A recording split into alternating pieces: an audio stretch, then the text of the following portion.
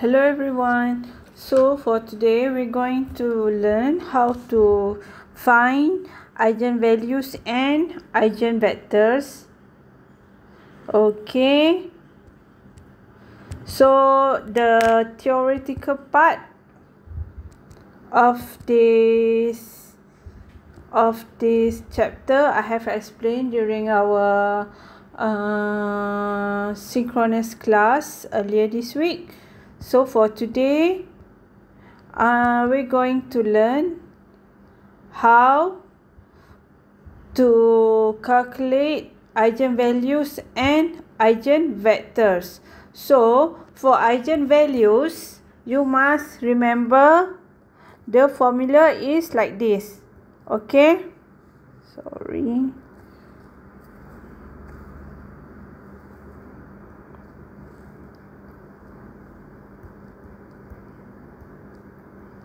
Lambda identity minus the matrix in question equal to 0.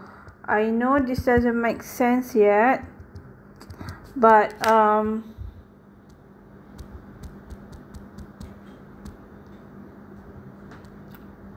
okay, I want you to try on this example by yourself at home and check whether you will get the same answer or not. And for 3 by 3, there's no need because it won't come up in exams. So from eigenvalues, you can get the value for eigenvector. So the formula for eigenvector is lambda I minus A, not determinant, dalam kurungan A times X equal to 0. Okay? So you must remember these two equations. Okay, I think this makes much more sense if we do the calculation. Okay? Okay, so first, to find eigenvectors. To find eigenvalues. So what is the formula again? Determinant of lambda I minus A equal to 0. So what does it mean by lambda I minus A? The modulus of lambda I minus A. Okay, modulus ni sama juga dengan determinant. So first, lambda I, okay, yang dekat matrix identity, yang mana dekat matrix identity sini, kali dengan lambda. Okay, lepas tu tolak A. So A kat sini jadi minus, ni jadi positif, ni jadi minus. So lambda tolak 1, ni jadi sorry, what happened here? Okay.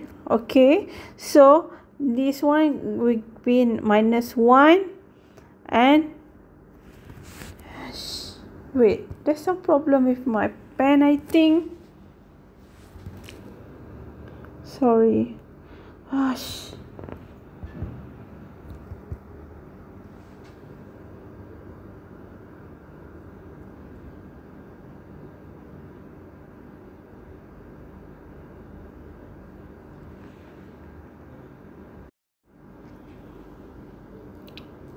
Okay, I hope there's some problem with my pen.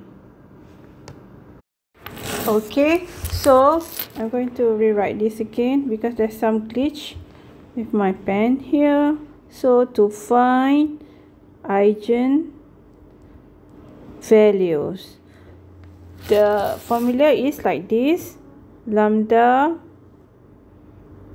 identity minus A equal to 0. So what does it mean here by this formula is at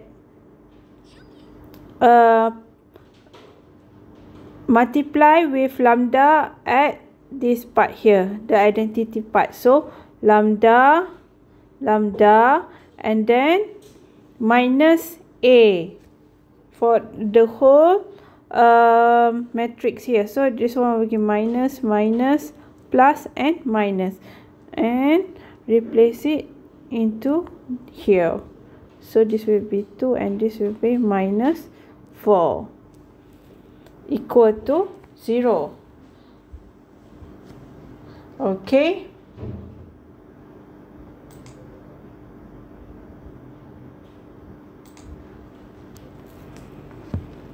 So lambda minus 1 times with lambda minus 4 minus negative 1 times 2 equal to 0. So what we will have, lambda square minus lambda minus 4 lambda plus 4, and this one will be plus 2. Plus 4, okay, equal to 0. So it will be lambda square minus 5 lambda plus 6 equal to 0. So when you factor that, you will get lambda minus 3 and lambda minus 2.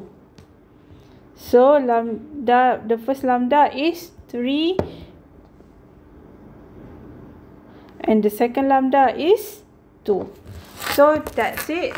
Now you know how to find the eigenvalues. So I'm going to erase this all, and I'm going to show you how to find eigenvectors. Okay, so now second part is how to find eigenvectors. Okay, the formula for eigenvectors is this one, lambda I again minus a, basically the same but it's not find determinant, just kurungan saja kat luar, times x equal to 0. Okay, so now we know the value of lambda is, lambda 1 is 3 and lambda 2 is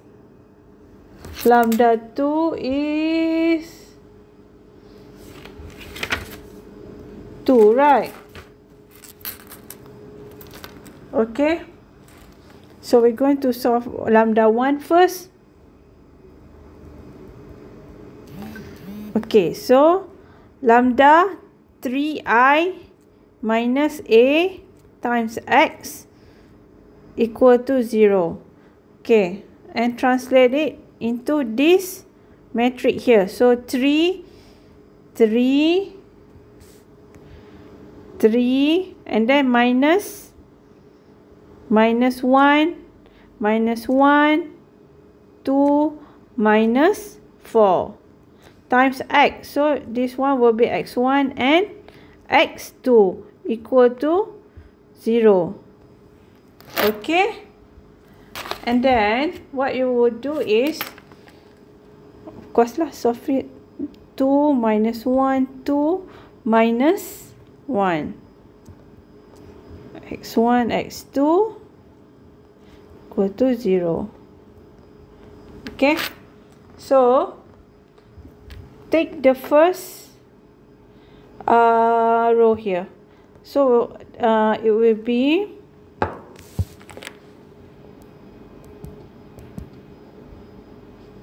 okay, my writing is too big, I think. So it will be 2 x1 minus x2 equal to 0. x2 letakkan kat sini, and then x1, x2, jawapan akhir kita nak dalam bentuk ni So x2, so this one will be 1, 2, right? Sebab kat sini 1, sini 2, dia pindah-pindah I hope you can understand this. So next one kita akan buat cari untuk eigenvector yang lagi 1. Okay, so eigenvectors yang lagi 1 berapa? lambda sama dengan 2. Okay. So again, 2i tolak a times x equal to 0. Masukkan dalam persamaan. So 2 tolak 1 tolak 1 tambah 2. Sorry. Tolak 4. I hope you can understand this. Okay. And then this one x1, x2 equal to 0. Okay, so 2 ambil yang first row saja. So 2 tolak 1 is 1, negatif 1, 2 tolak 4 negatif 2. x1, x2 equal to 0. Ambil yang first row saja. Darab dengan yang ni. Okay, so akan jadi x1 minus x2 equal to 0. x1 equal to x2. And then x1, x2 akan dapat 1, 1. So, jawapan akhir untuk persamaan for the whole question is like this. Okay. So,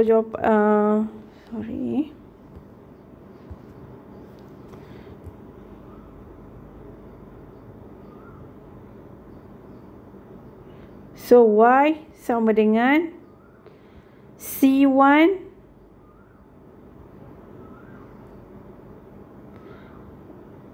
E lambda 1 tambah C2 E lambda 2. Okay. I miss something. So, it will be x, alamak susahnya. Okay, I'm going to erase everything. Okay, x sama dengan C1 x1 E lambda 1t plus C2 x2 E lambda 2t. So, sini awak tak perlu risau sebab memang kita tak dapat. And x1 is apa yang kamu dapat tadi? Eigenvectors untuk lambda 1 tadi. Eigenvectors untuk lambda 1 tadi iaitu berapa? Tulis tak ni? 1, 2. E lambda 1 adalah 3t. Okay. C2 x2. Berapa x2 tadi? 1, 1 kan? E lambda 2 adalah 2t. Okay. Final answer should look like this. Okay. Okay, so now we're going to do the second example.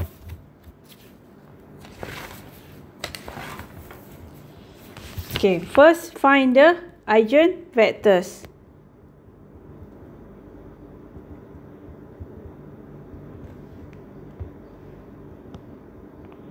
Sorry.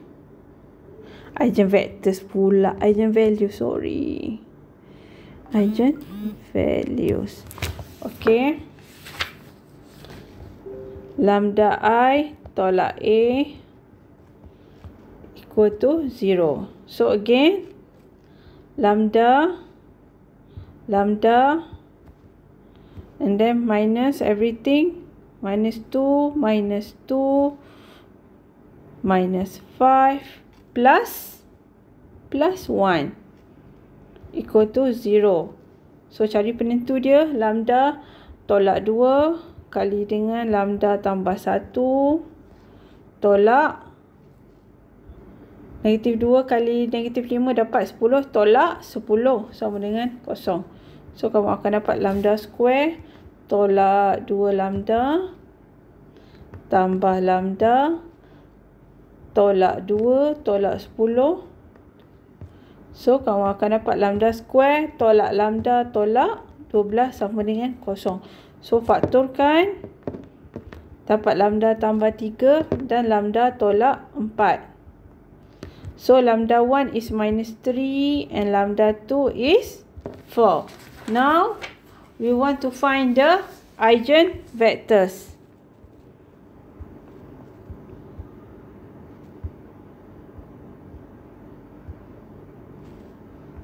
Okay, so eigenvectors for the first lambda. For lambda 1, which is berapa tadi? -3. So again, tulislah. Kena sentiasa tulis formula. Nanti takut terlupa. Okay. So, lambda dekat sini kalikan dengan lambda 3. Lepas tu, tolak. Tolak. Ni jadi tolak 2. Ni jadi tolak 2. Ni jadi tolak 5. And ni jadi tambah 1. Oh, sorry. I forgot this. -3. And ni jadi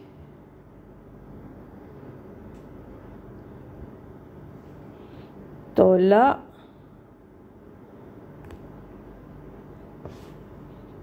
dia tambah 1. Okay, x1, x2 equal to 0. Okay, so kita ambil yang atas je kan.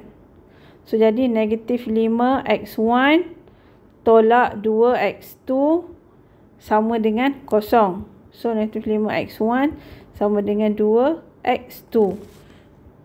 Dan kumpulkan x dekat sebelah kiri, akan dapat 2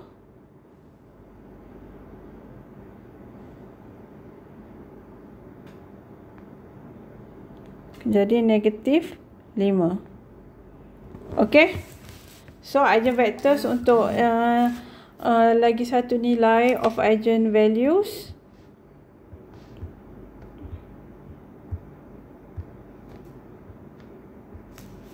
Okay, kali hijau pula.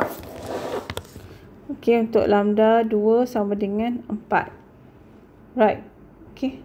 So, lambda I tolak A times X equal to 0. So, again, kalikan dengan lambda. Lambda 4 tolak everything. Untuk minus A. So, jadi 4 tolak 2. Jadi tolak 2 kat sini. Tolak 5. Dan ni adalah jadi tambah kan. Tolak-tolak jadi tambah 1. Sorry. Lupa pula. Okay. Okay, ambil yang kat atas je. So, jadi 4 tolak 2 berapa? 2x1 tolak 2x2 equal to 0. So, yang ni nampak tak? Sama macam soalan yang mula-mula kan? x1 sama dengan x2. So, ni boleh cancelkan.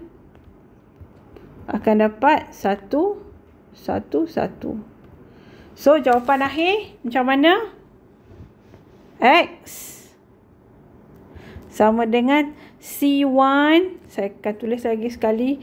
C1 X1 E lambda 1 T tambah C2 X2 E lambda 2 T. Okay. So, apply dalam yang ni. So, C1. X1 tadi dapat berapa? X1 tadi dapat 2 over -5 kan? Okay, kalau saya silap, tolong beritahu saya. Okay. So, E lambda 1 tadi -3T tambah C2 X2 1 kali E kuasa 4T. So, ni adalah jawapan akhir. So, that's all for this subchapter. Okay, have nice holiday everyone. Okay, see you guys. Bye.